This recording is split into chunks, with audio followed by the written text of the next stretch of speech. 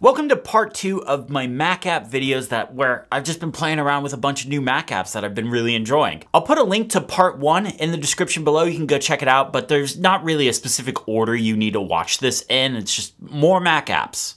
This video is sponsored by Setapp. There's a lot of apps to cover, so let's get into it. Quiet Meet is an extremely simple but useful utility. Whenever you start a virtual meeting, it pauses your music.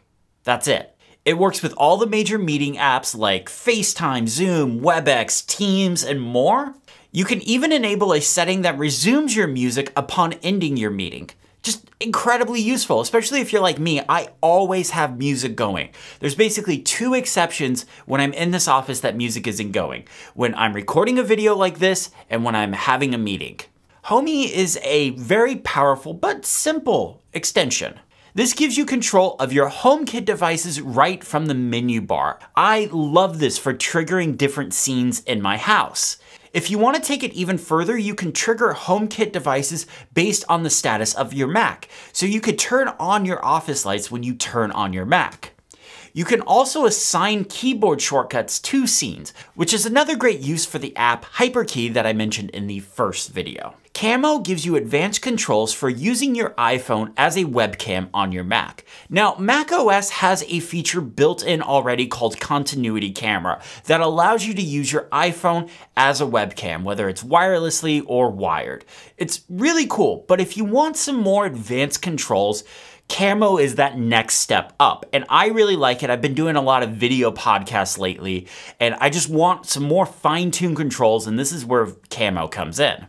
With Camo, you can adjust the exposure, white balance, and even lens selection. You can also choose from some color presets or make your own. You can also build or use the built-in overlays. This way you can put your name and website in your camera feed so people know who you are. Another feature I really like about Camo is you can select the camera and the microphone very easily right in the app.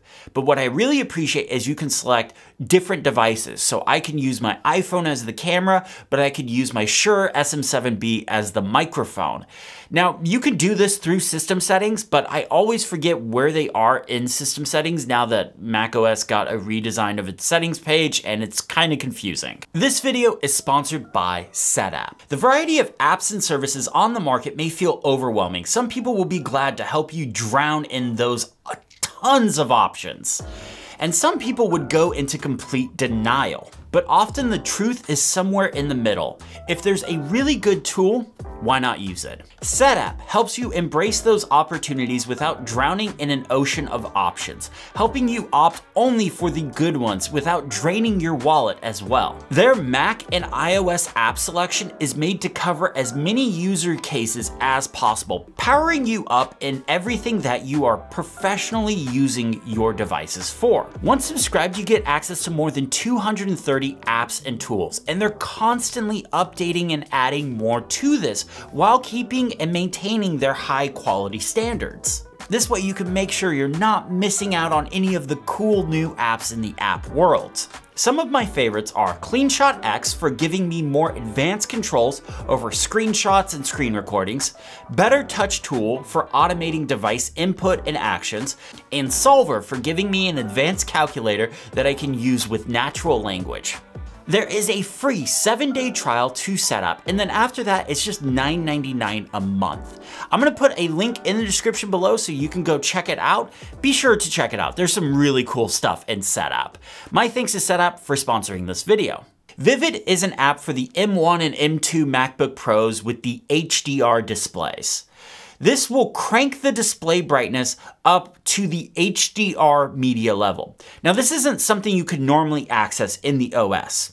This makes the screen incredibly bright. And what I like using this for is when I'm working outside.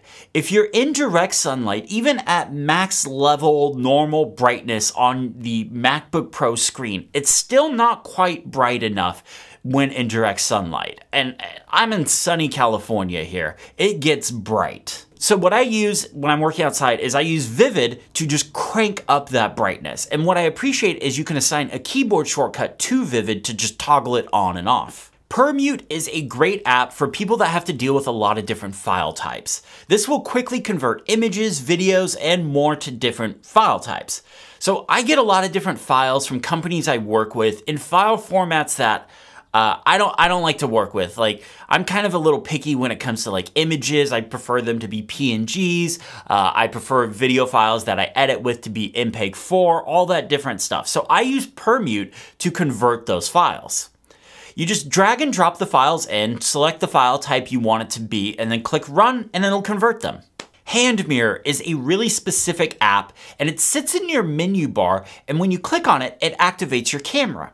I find this great to run right before I start a meeting. I use this right before meetings to make sure I'm looking decent. Maybe I need to go put a hat on or something. I also use this to check the background, make sure I don't have like any embargoed hardware or something like that, or something I'm not ready to quite talk about in a video behind me. That way I can just kind of like, move it to the side, out of the feed. Hand Mirror is also a part of Setup, so you can just go and download it and check it out. Dropover is an app that's been on my radar for a while. The way this works is when you drag a file, shake it around, and a box will appear. You can save files here for temporary storage or sharing. This is extremely useful for people like me that don't like to have files and mess on their desktops. You can add multiple files to a Dropover shelf.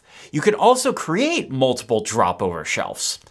Once you have files in a shelf, you can click the menu and choose where to send them. This includes things like sending them to other applications, getting public links with them with services like iCloud, or running them as an input for a shortcut. This is a great way to deal with a stack of files incredibly quickly. When dragging a file, you can hover over the quick action icon to quickly send a file to a service. Fig is a plugin for Terminal that brings autocomplete to the app. This is exactly what I need. I use Terminal just enough that I need to use it, but I can never remember the exact commands. Like I forget names and I get things mixed up very easily. This speeds up my Terminal uses and decreases my dependence on Googling, Terminal-esque questions. So that's it for part 2. Thank you all so much for watching. Let me know what your all-time favorite Macs apps are in the comments below.